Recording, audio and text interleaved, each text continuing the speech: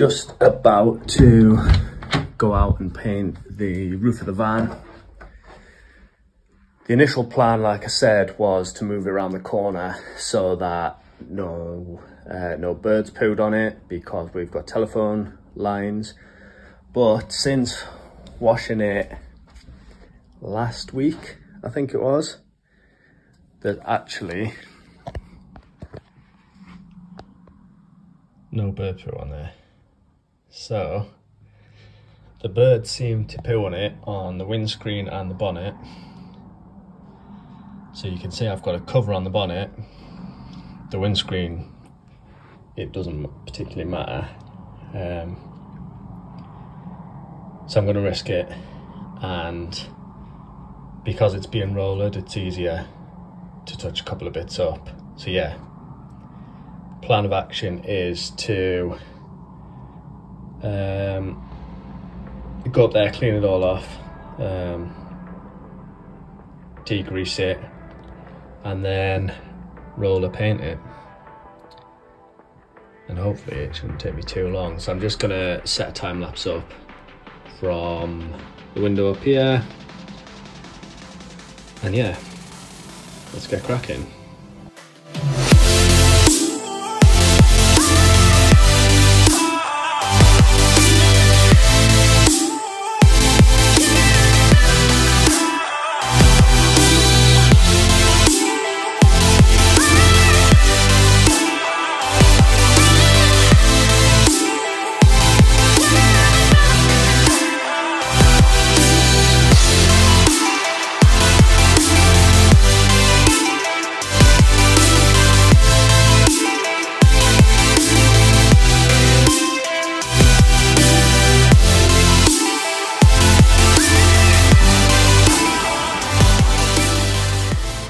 There we have it, the roof's all painted.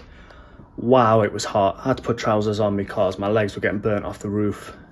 You'd probably say I'm absolutely melting, but we're done. I had to do a weird sort of mixture of brushing and rollering. The roller tray kind of wasn't really working.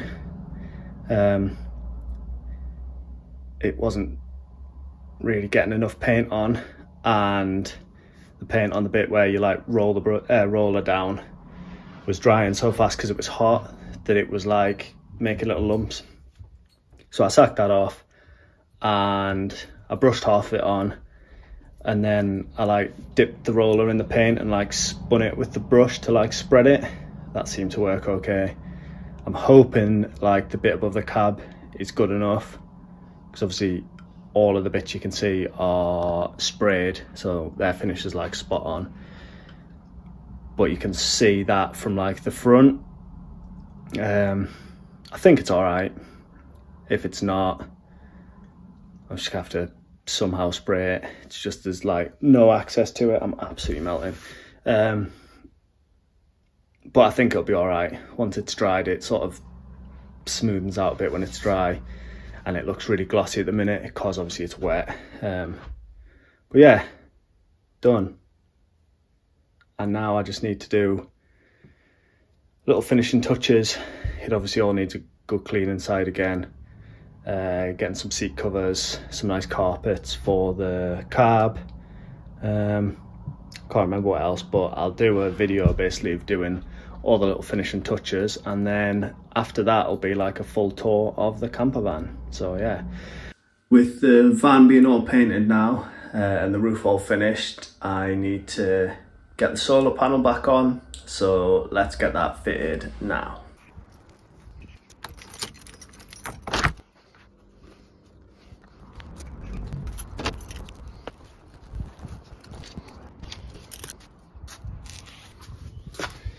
Before I refit it, I'm just going to give it a very quick wash and then put some of the like ceramic wax coating stuff that I've got on it, because that'll keep it cleaner. And it means it won't need to be regularly washed. Basically every time it rains it'll self-wash almost.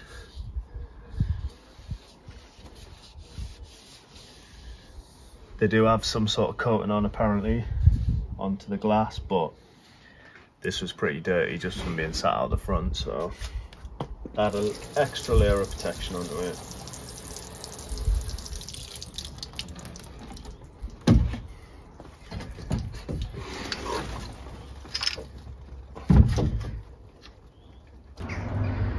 This is what I'm using. It's Turtle Wax Hybrid Solution Ceramic Spray Coating, and it's actually very, very good.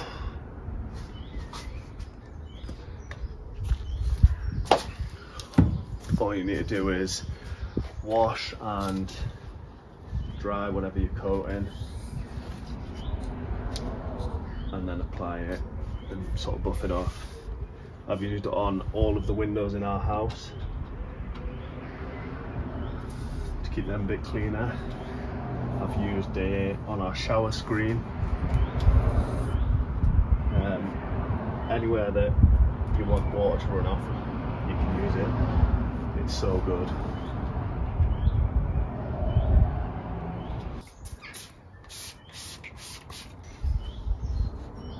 When you use this on like car bodywork and stuff, which I will do on the van, you then like really well buff it off, because if not it can leave streaks, but obviously this is just a solar panel, so it's less vital. It doesn't matter if there's a few streaks on it, because no one can actually really see it. I'll show you how hydrophobic this is. Basically just means repel water.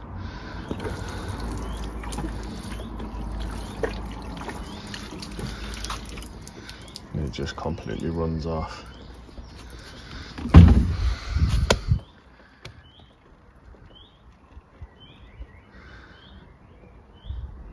That's right. All good. Re-dry that.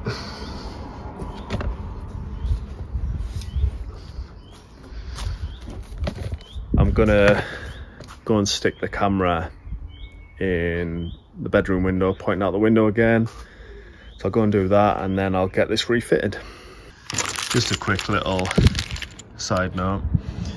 These are like self-drilling, I suppose you call them, tech screws. So you use this attachment onto a drill driver, and then I'm just using some of this Puraflex 40, which is a flexible, well, you can see, sealant and adhesive. Just going to put a little blob of that on just to make sure these don't leak. They have got washers, but I'll just make like double sure that nothing leaks. So I'll put a little blob of that on, so you'll see me using that, using this, and they just attach, which I've probably shown you already in the original fitting video, just with these brackets. But yeah, to paint the roof it had to come off. So now the roof's done, time to go back on.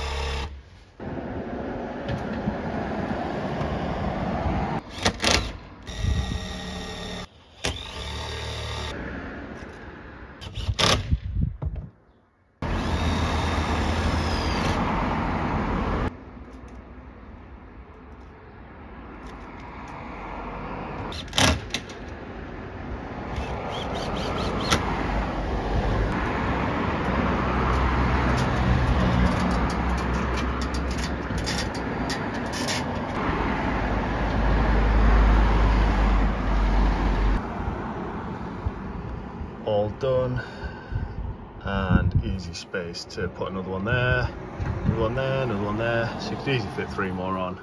So yeah, there's loads of space for expansion to add extra panels. The charge controller can easily be updated and upgraded further down the line if needed, but it's all designed so that it's really easy to upgrade it. Dead simple to add 2 more panels. All you do is connect them to the other panels, and then obviously connect it to the wiring that goes down to the charge controller. So yeah, dead simple, easy to upgrade. Yeah, it's all done.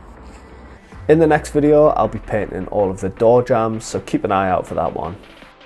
As always, thank you for watching. If you haven't already, please subscribe to the channel, and I'll see you in the next one.